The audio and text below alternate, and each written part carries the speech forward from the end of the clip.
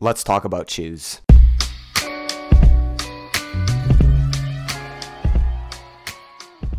So when I first started running a couple years ago, I used one shoe for everything, and I mean everything. However, as I progressed in my running career and learned more about the sport as a whole, I found out about a shoe rotation, which is basically the different types of shoes that you use throughout a week or in your training cycle. As you guys can see, I kind of got carried away with it. Right in front of me are all the shoes that encompass all of my training outside of racing. Today, I'm going to be talking about each of the shoes and how I use them, what I like about them, what I don't like about them, and my overall impressions about these shoes. Without further ado, this is my shoe rotation as a D3 runner.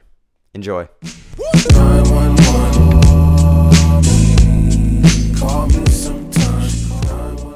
Alright, so that was loud. So the first shoe we got here is the Nike Pegasus 39. This shoe weighs out at about 11 ounces, just over. So this is for size 13. I know I have very big feet.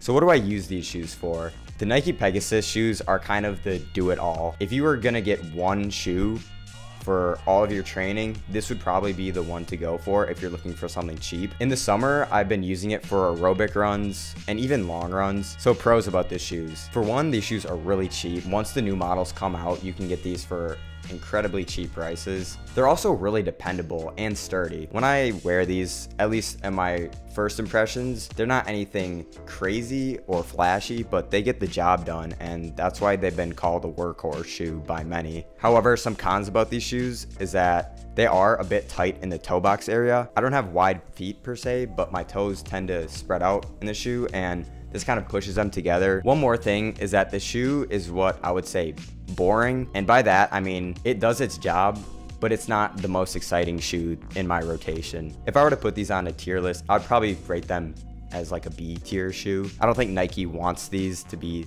their best shoes. So yeah, B tier.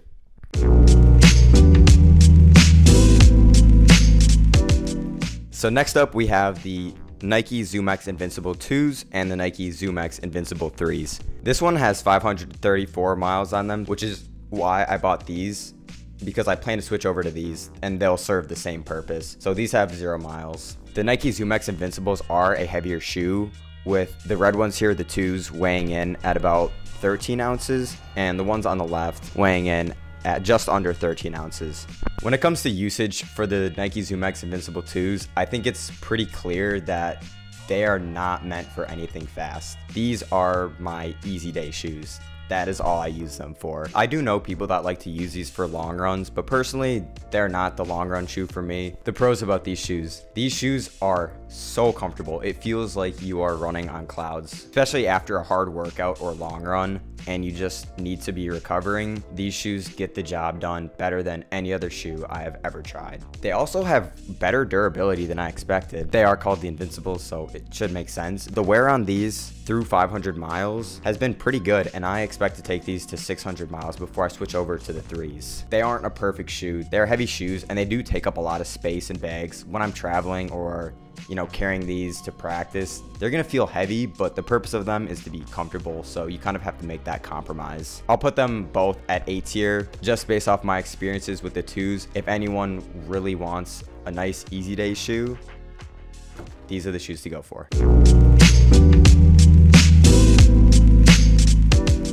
Right here, I have the Saucony Endorphin 2s. Right now, they have 163 miles on them, and they weigh in at just under 9 ounces. This has served me well for tempo workouts, long runs, aerobic runs, all of that. They have a nylon plate in the middle as opposed to a carbon fiber plate, which is why they are cheaper. So it gives you a bit of that snappiness and responsiveness when you're running at a quick pace. The pros about these shoes is that they are always on sale. Like, trust me, I think they're on the 3s now for the speeds, so you're never gonna have to pay full price. Also, with the forward roll technology in these shoes, when you're walking in them, you can kind of feel it. You land and then your foot will just naturally roll. It's kind of like a rocker. They're also incredibly versatile. Like I was saying, this is kind of another do-it-all shoe, and this is kind of my main go-to workout shoe. This shoe doesn't really have many cons. I would say the outsole is a little bit thin, so in the winter it gets slippery. And then also, this isn't really a con towards the shoe itself, but it does get outperformed by the Vaporfly. I would put these up at the A tier with the Nike ZoomX Invincibles simply because they're incredibly versatile. They feel great on my feet. Saucony Endorphin Speed 2s, great shoe, would highly recommend.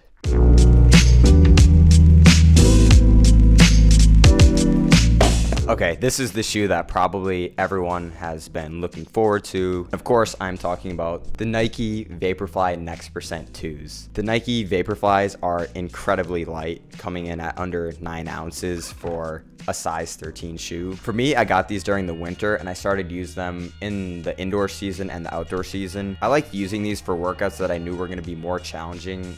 For example, like 10K pace work or longer tempos. You do not have to do as much work in these shoes. And that is due to the carbon fiber plate that runs throughout. You can't see it in the outside, but it runs throughout the entire shoe. So some pros about these shoes.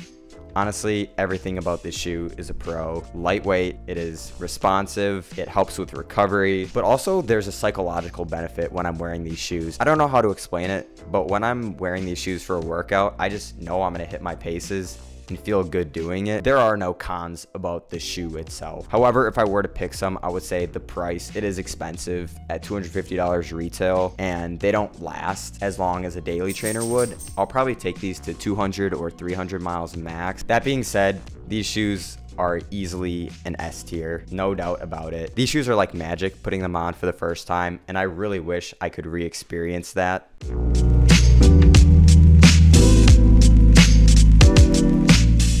When it comes down to it, you really don't need this many pairs of shoes. And in fact, if you're a casual runner, I would not recommend spending this much money on all of these type of shoes. However, for me, I do it every day and I want to get as fast as possible. Another part of it is that I like the variety of having all the shoes. Instead of wearing the same shoe every single day and getting bored with it, I can wear different shoes and be excited about that. I also believe that for daily trainers, having multiple pairs does help with injury prevention. And since I've started doing my shoe rotation about a year or a year and a half ago, I have had no problem with injuries or anything like that. Anyways, if you guys enjoyed the video, please make sure to like and subscribe. I want to keep making videos like this just to keep the content new and fresh on the channel as opposed to just doing vlogs. Let me know down in the comments what you guys think about this. That is all for today's video.